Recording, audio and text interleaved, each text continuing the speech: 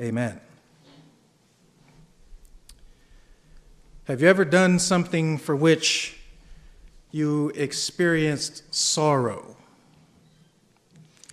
The aftermath of an act that you have committed that brings you grief and anguish, maybe to the point where you wish that you could go back in time and change the course of your actions. But there you are in the moment of your misery, left to deal with the heartache that you are experiencing.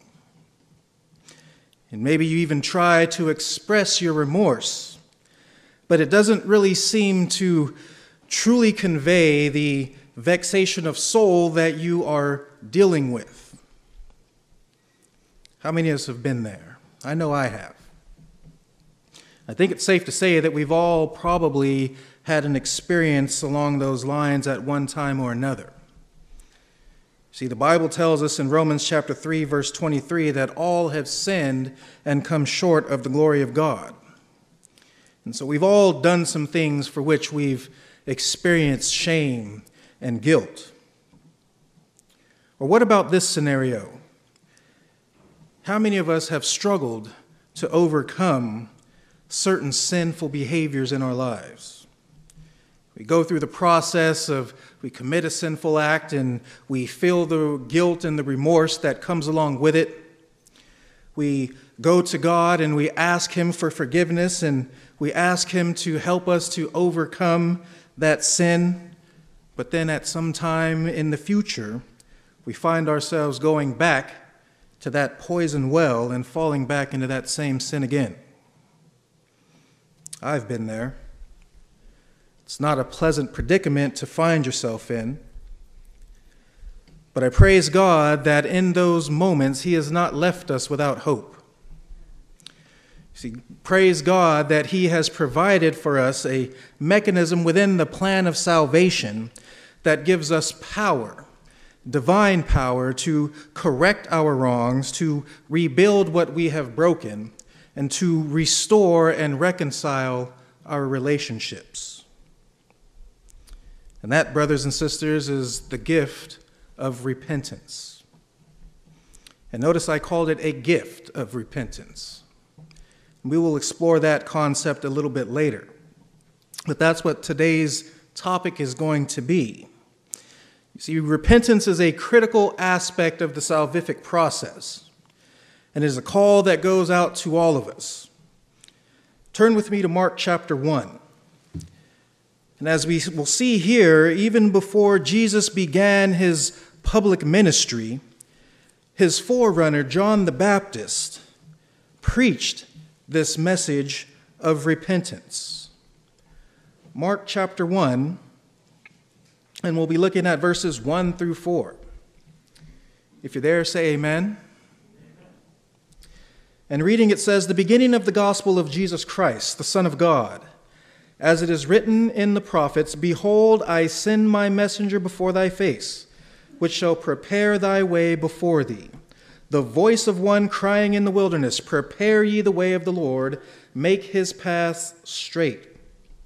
John did baptize in the wilderness and preach the baptism of repentance for the remission of sins." Now turn with me over to Matthew chapter 3. And we'll see this again from Matthew's perspective.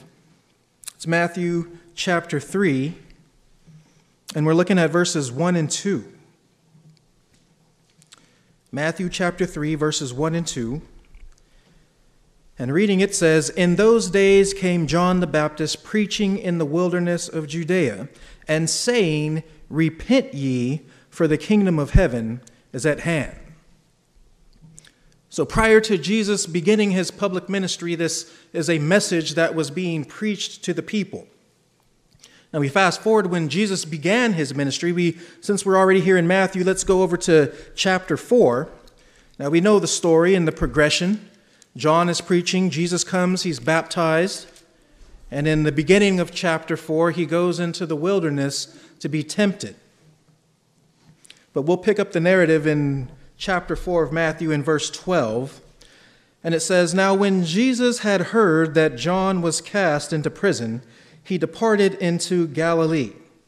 And leaving Nazareth, he came and dwelt in Capernaum, which is upon the seacoast in the borders of Zabulon and Nephthalim, that it might be fulfilled, which was spoken of Isaiah the prophet, saying, the land of Zabulon and the land of Nephthalim by the way of the sea beyond Jordan, Galilee of the Gentiles, the people which sat in darkness saw great light, and to them which sat in the region and shadow of death, light is sprung up." In verse 17, "From that time Jesus began to preach and to say, Repent, for the kingdom of heaven is at hand." Now go with me to the book of Acts, chapter 2. After Jesus' death and resurrection and his ascension, this message of repentance was preached by his apostles in the early Christian church. Acts chapter 2, and we know that story as well, I'm sure, that the disciples were up in that upper room awaiting for the power of the Holy Spirit to fall upon them. And then when it did, Peter, he preached a powerful sermon. And so powerful, in fact, we'll pick up the narrative in Acts chapter 2, verse 37. And it says, "Now when they heard this, they were pricked in their heart and said unto Peter and to the rest of the apostles, Men and brethren, what shall we do? Then Peter said unto them, Repent and be baptized, every one of you, in the name of Jesus Christ, for the remission of sins, and ye shall receive the gift of the Holy Ghost." And we move forward to chapter 3 of Acts. In verse 19, Peter again gives this admonition. He says, "Repent ye therefore and be converted, that your sins may be blotted out, when the times of refreshing shall come from the presence of the Lord." This subject was even a part of Paul's preaching ministry. When you go to Acts chapter 17, we find Paul in Athens, and he has just began to preach, and he's talking about this altar that he had seen erected to the unknown God. And as Paul began to preach about this unknown God to those there in Athens, and he talks about how they may not have known him before, but now they have this opportunity to know him. In Acts chapter 17, verse 30, he says, "And the times of this ignorance God winked at, but now commandeth all men everywhere to repent." You see, it doesn't matter if we were ignorant in our sinful behavior or not. The call goes out to each and every one of us that we need to repent. Go with me to Revelation chapter 2, chapters 2 and 3. We're going to look at a few texts here. If you are familiar with these chapters, these are the 7 letters to the 7 churches. And we know that these 7 letters to these 7 churches represent periods of church history. And throughout these messages, Jesus is calling these churches to repent. There are only 2 churches that don't have this admonition to repent, and that's the church of Smyrna and Philadelphia. But these are the 2 churches that Christ has nothing bad to say about them. You know, Smyrna, they were being persecuted for their faith. They were giving their lives for their faith. And Philadelphia, they were doing what God had asked them to do. So he had nothing bad to say about them. There was no need for them to repent. But we can, as we see in the other 5 churches, with Ephesus in chapter 2, verse 5, Jesus says, "Remember therefore from whence thou art fallen, and repent, and do the first works, or else I will come unto thee quickly, and will remove thy candlestick out of his place, except thou repent." Go down to verse 16, in the message to Pergamos, Jesus says, "Repent, or else I will come unto thee quickly, and will fight against them with the sword of my mouth." To Thyatira, in verses 21 and 22 of chapter 2, He says, "And I gave her space to repent of her fornication, and she repented not. Behold, I will cast her into a bed, and them that commit adultery with her into great tribulation, except they repent of their deeds." And then Sardis in Revelation 3, verse 3, says, "Remember therefore how thou hast received and heard, and hold fast and repent. If therefore thou shalt not watch, I will come on thee as a thief, and thou shalt not know what hour I will come upon thee." And then down to the last day church, the church period that we find ourselves in, the church of Laodicea. In verse 19 of chapter 3, Jesus says, "As many as I love, I rebuke and chasten. Be zealous, therefore, and repent." So as we can see all throughout the history of the church, all throughout the history of the world even, because we can, as we're going to look at some texts, even in the Old Testament times, the call to repent has been given. Ever since sin has been in the world, that has been the given remedy for sin, is to repent. But the question that I have for us is, do we really understand what repentance is? Or better yet, should I say, do we really understand what true biblical repentance is? And if we know what it is, have we individually experienced that type of repentance in our lives? You know, it's a good thing that we understand what sin is. It's transgression of God's law. It's a good thing that we recognize that we are all sinners and in need of a Savior. It's a good thing to realize that God has made the gift of salvation accessible and available to each and every one of us free of charge. But do we truly understand the steps we must take in order to obtain it?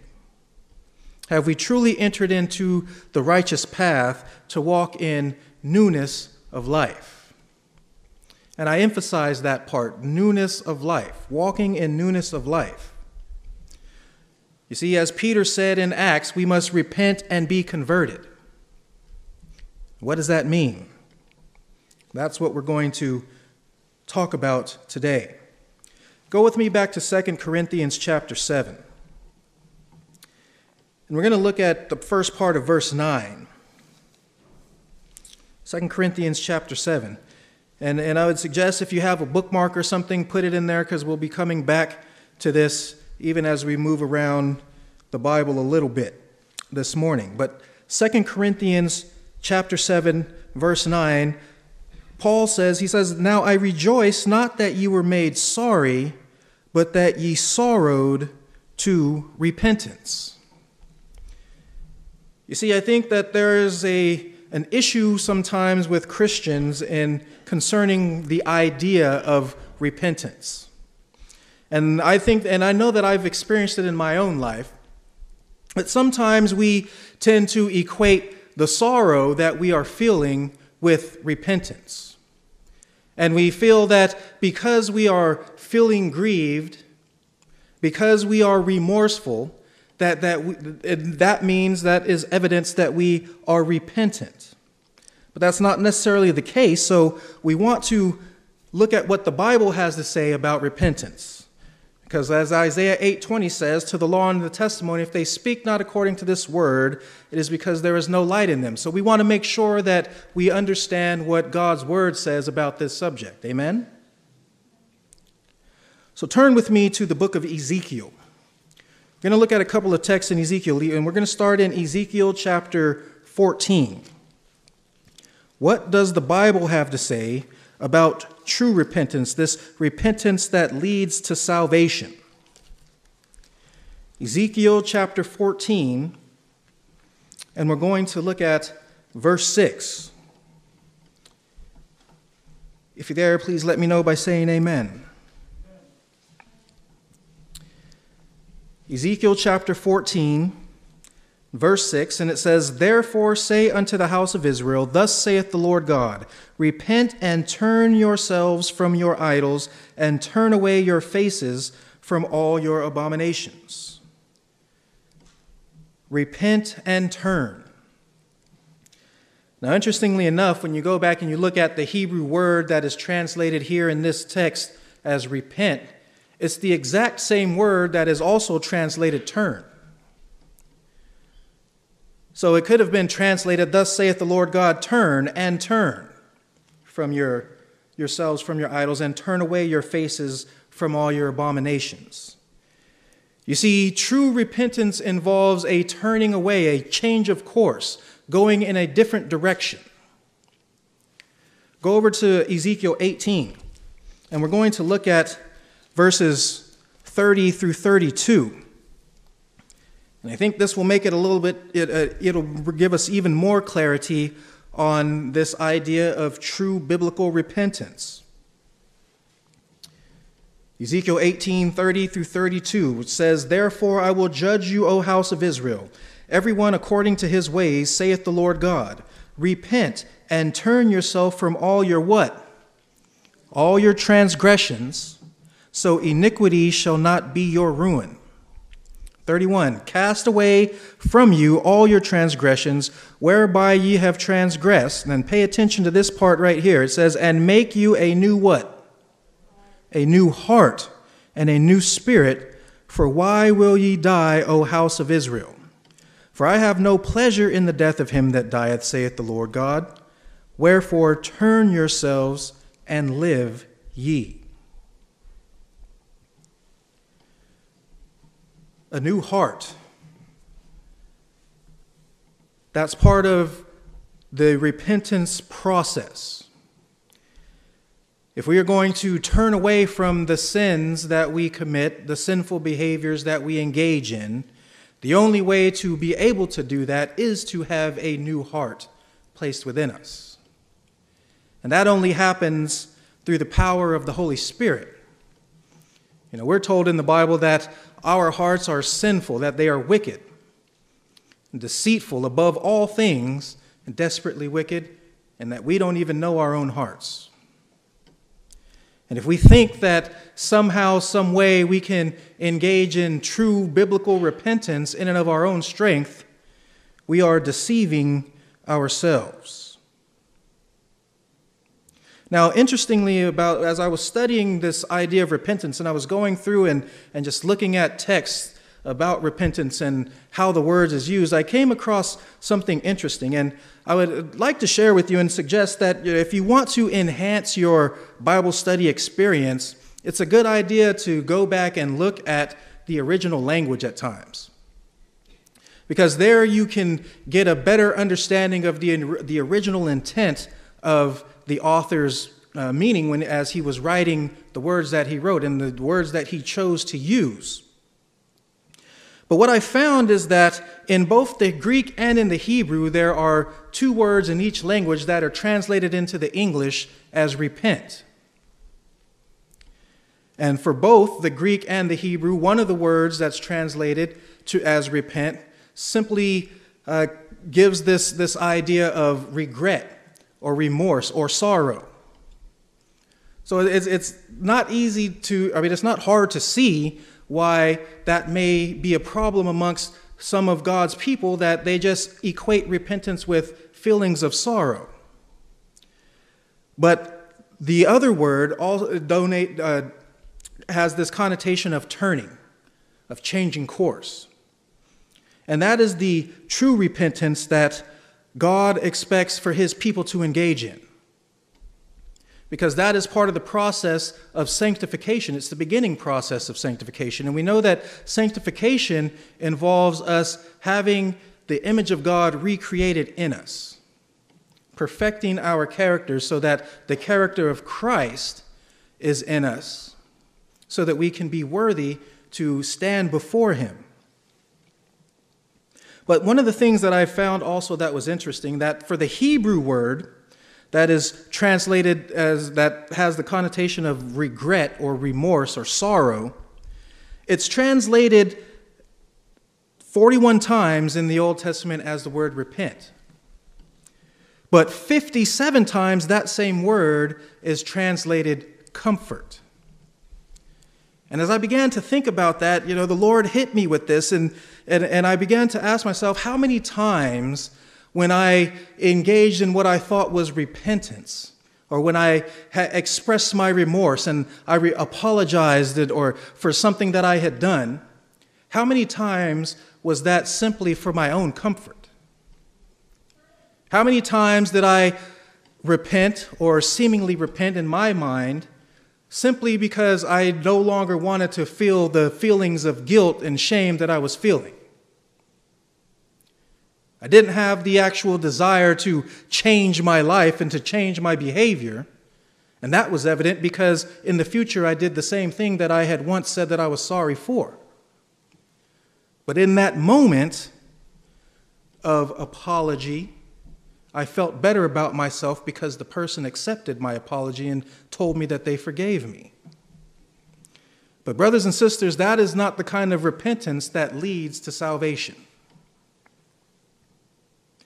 But where does repentance come from? Where does true repentance come from?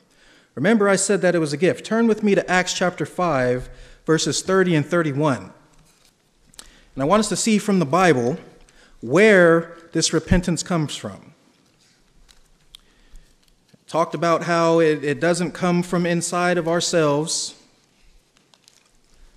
but it indeed is a gift. And here is the scripture that will give us the evidence of that. Acts chapter 5, verses 30 and 31. If you have it, say amen. And it says, "The God of our fathers raised up Jesus, whom ye slew and hanged on a tree. Him hath God exalted with his right hand to be a prince and a savior, for to give" what? "Repentance to Israel and forgiveness of sin." So that repentance that leads to salvation does not come from us. It's given to us by Jesus through the power of his Holy Spirit. It's not something that we have the capacity in and of ourselves to bring out. We must receive it from the Lord. But how can we tell if our repentance experience is indeed genuine? Let's go back to 2 Corinthians chapter 7. And I want us to see this. Because when I saw this and when I understood this, it just turned a light on in my mind, and it just changed my whole perspective. But I'm going to start back in verse 9 again. I'm going to read through it, and we're going to add to it verse 11 this time. It says, "Now I rejoice not that ye were made sorry, but that ye sorrowed to repentance. For ye were made sorry after a godly manner, that ye might receive damage by us in nothing. For godly sorrow worketh repentance to salvation, not to be repented of, but the sorrow of the world worketh death." And then verse 11, "For behold this selfsame thing, that ye sorrowed after a godly sort, what carefulness it wrought in you, yea, what clearing of yourselves, yea, what indignation, yea, what fear, yea, what vehement desire, yea, what zeal, yea, what revenge. In all things ye have approved yourselves to be clear in this matter." He says, what carefulness it wrought in you. So when we are truly experiencing this godly sorrow that leads us to this true repentance that leads to salvation, there is something that happens inside of us, and we become more careful. As I was thinking about how when I got into recovery and I had made a choice and decided that I wanted to stop drinking alcohol for good, there were some things that I had to do. There were some changes that I had to make. I had to be careful in who I hung out with. I had to stop hanging around with certain people because that was what we would do. We would get together and we would drink. So if I was going to not fall into that temptation, then I couldn't hang around with them anymore. I had to stop going to certain places because I knew that the temptation would be present for me to fall back into that lifestyle that I was trying to run away from. You see, when we think of the sins that we commit, we have to examine our lives, and we have to examine the things the circumstances, the people that we deal with, the things that we may use that facilitate that sinful behavior. And for some of us, it may be that we need to distance ourselves from those things, at least for a time, until we develop a strength to resist that temptation. Fortunately for me, I've been doing recovery for over 8 years by the grace of God, and so some of those things that I had to distance myself from in the beginning, I don't necessarily have to anymore. Some of those people I can hang out with, but one thing about when you start doing right, then sometimes that causes those people to distance themselves from you. But if we are going to be successful in our salvific process, if we are truly going to find ourselves in that realm of repentance that leads to salvation, we must, the evidence of that we have entered into that realm is that we begin to be more careful in the way that we conduct ourselves. One illustration that I thought of a husband who forgets his anniversary. And as I was thinking about it, I pictured this man and his wife. They wake up on the morning of the anniversary, and he's so busy with the things going on in his life that it slips his mind. He hasn't thought about it. He's forgotten. He gets up, he leaves house and goes to work, goes through his day, not thinking about it. But then he comes home, and his wife is there, and she's prepared this spectacular dinner to celebrate their anniversary. She's sent the children off to spend the night at grandma's so that they can just have some time together. And he walks in the door, he smells this delicious meal, and it's his favorite food cooking. And she sits him down, and she brings him in this heaping plate of food and sets it in front of him and says, "Happy anniversary, honey." And at that time, it comes back to him, and he's just shamed because he has forgotten. And when his wife looks and sees the look on his face, she realizes what's going on. She understands that he's forgotten, and she's visibly hurt. And she asks him, "How could you have forgotten our anniversary?" Now, there's nothing that this brother can do in that moment to fix that situation. But question, how careful do you think that he will be in the future to ensure that he does not forget that day again? I picture him setting all kinds of reminders in his calendar, one for the day of and the day before and 3 days out and a week out. But he's going to make sure, he's going to do what is necessary to ensure that he does not forget that day again, because he realizes how hurt his wife was as a result of that. And that's not what he wants to do, because he loves his wife. When we contemplate the sins that we commit, we must understand that it's our sins that put Jesus on the cross. And every time that we commit a sin, it's like driving that nail into his hands or into his feet, or taking that spear and thrusting it into his side. Every time we commit a sin, we crucify Christ afresh. But when we love God, when we love Jesus, and we accept the sacrifice that he has made for our lives, we don't want to do that. But where do we begin? How can we start to make this goal of true repentance a reality in our lives? Go with me to Zechariah chapter 12. Zechariah is the next to last book of the Old Testament. So if you need help finding it, just go to Matthew and then go back 2 books. You'll go to Malachi, then Zechariah. Zechariah chapter 12. And we're going to look at verses 9 and 10. That's Zechariah chapter 12, looking at verses 9 and 10. And reading it says, "And it shall come to pass in that day that I will seek to destroy all the nations that come against Jerusalem. And I will pour upon the house of David and upon the inhabitants of Jerusalem the spirit of grace and of supplications. And they shall look upon me whom they have pierced, and they shall mourn for him as one mourneth for his only son, and shall be in bitterness for him as one that is in bitterness for his firstborn. If we want to begin to experience this godly sorrow that leads to repentance unto salvation, we need to behold the sufferings of Christ. We need to look upon him whom we have pierced by our sins. In Testimonies for the Church, Volume 4, page 374, Ellen White gives us this counsel. She says, "It will do you good, and our ministers generally, to frequently review the closing scenes in the life of our Redeemer. Here, beset with temptations as he was, we may all learn lessons of the utmost importance to us. It would be well to spend a thoughtful hour each day reviewing the life of Christ from the manger to Calvary.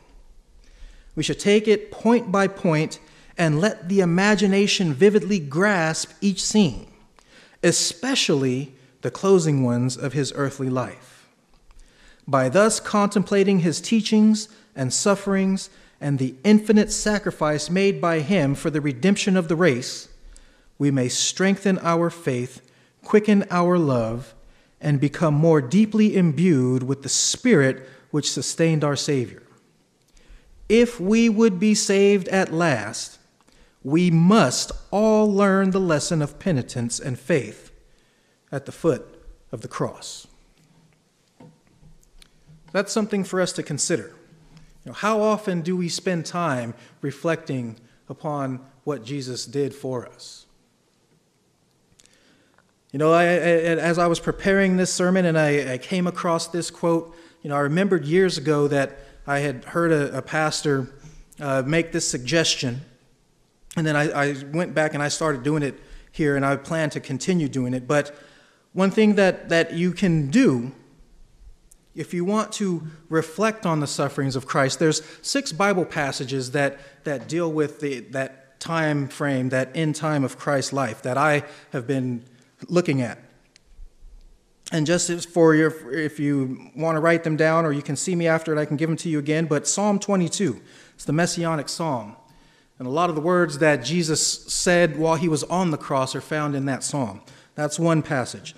Then there's Isaiah 52:13 through all the way to 53:12. And I had the privilege of dealing with that passage in the Sabbath school lesson that I taught a few weeks ago. But that deals with the sufferings of the Messiah. And then there's the gospel accounts of Jesus' final hours. And what I take it is from Gethsemane all the way up until he dies on the cross. And so in Matthew, that's Matthew 26:30 through 27:59. In Mark, that's Mark 14:32 through 15:39. In Luke, it's Luke 22:39 to 23:49. And then in John, it's chapters 18 and 19. But one thing that I've noticed is that the more that I behold the sufferings of Christ, the more I see the wretchedness of my own sin. And the more that I have a desire to distance myself from that sin, to turn from my sin. We were talking about sin and how it separates us from God in Sabbath school this morning. And the insight that I'm going to share it again, but it was something that the Lord just put on me right there on the seat. But as we think of this great controversy, we could put sin and we can put righteousness on either side of a line. And we find ourselves in the middle.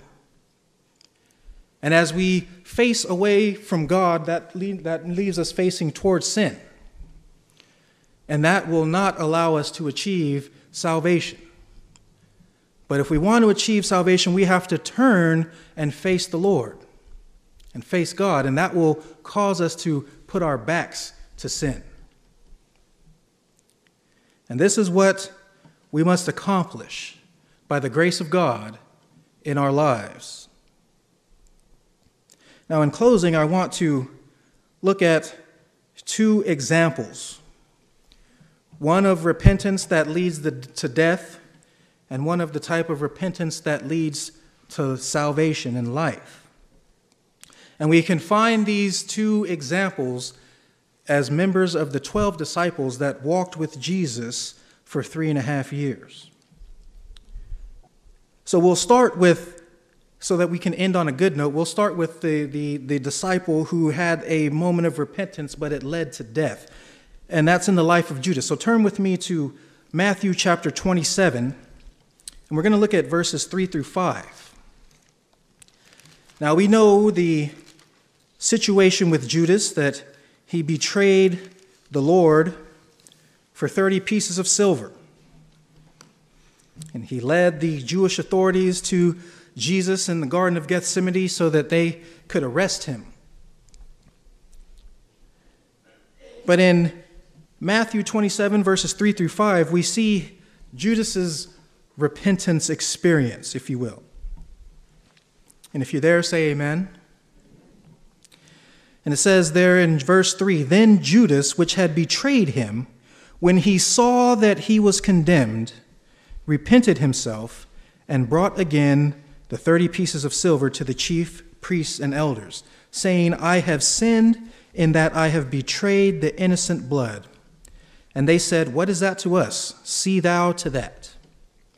And he cast down the pieces of silver in the temple and departed and went and hanged himself." Does not the Bible say that he was repentant? But it was not the kind of repentance that leads to salvation. You see, with Judas, he was sorry, he was remorseful for what he had done, but he was remorseful because of the consequences. You notice that he says that as he comes back into the temple, he says, "I have sinned in that I have betrayed the innocent blood." So he acknowledges his sin. But what he is really feeling is the effect, because in the Mosaic law, if you go to Deuteronomy 27:25, there's a curse that is pronounced on anyone who would take a reward to slay an innocent person. And I'm certain that Judas understood that, and he knew that, and he's feeling the weight of his actions. He's feeling the curse upon him, and he is remorseful, not for the fact that he has caused this harm to come upon Jesus, but simply because he is suffering the consequences of his actions.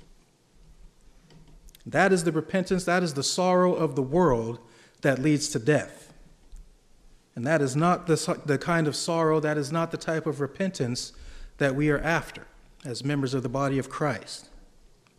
So now let's look at another disciple's situation. We're going to look at Peter's situation. Go with me to Luke chapter 22. And we're going to look at verses 54 through 62. And it's a well-known story. We know that before Jesus was arrested, that he had told Peter that he would deny him 3 times before the cock crowed. But Peter, in his pride and arrogance, he was saying, No, Jesus, not me. These other brothers here, they might do that, but not me. But we pick up the narrative of the story in Luke chapter 22, verse 54. And it says, "Then took they and led him and brought him into the high priest's house, and Peter followed afar off. And when they had kindled a fire in the midst of the hall and were set down together, Peter sat down among them. But a certain maid beheld him as he sat by the fire and earnestly looked upon him and said, This man was also with him. And he denied him, saying, Woman, I know him not. And after a little while another saw him and said, Thou art also of them. And Peter said, Man, I am not. And about the space of 1 hour after, another confidently affirmed, saying, Of a truth this fellow was with him, for he is a Galilean. And Peter said, Man, I know not what thou sayest. And immediately while he yet spake, the cock crowed. And look at this in verses 61 and 62. And the Lord turned and looked upon Peter, and Peter remembered the word of the Lord, how he had said unto him, Before the cock crow, thou shalt deny me thrice. And Peter went out and wept bitterly. In the aftermath of Peter's sin, he beheld Christ. And I can only imagine as Christ turned to look at Peter and Peter made eye contact with him. The look that Jesus had on his face, it was not a look of condemnation. It was not a look that said, "Didn't I tell you, Peter? What's the matter with you?" But I pictured it was a look of love, of compassion, of pity, and of forgiveness.